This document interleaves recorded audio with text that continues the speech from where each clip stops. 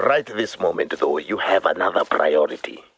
Flip Osprey isn't the only foreign media we've had touring Vurhonga.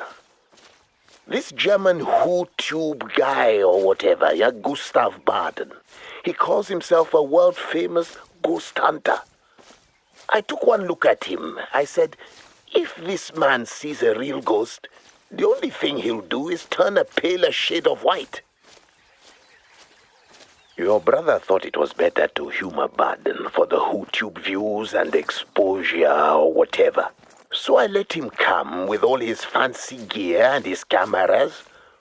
What a fool I was. He's not been here 2 days. 2 days, and already Gustav Baden has gone radio silent. Without our guidance, between the poachers and the buffalo, this European Mampara is going to get himself killed.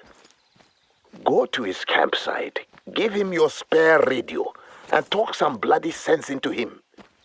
He should have a camp set up to your west in the area marked on your map.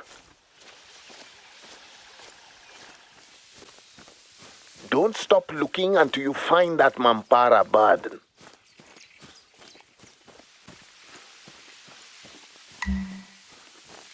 You found Baden's camp? Where's Baden? You're a scout? Figure out where he's gone. He left a note. Let's read it.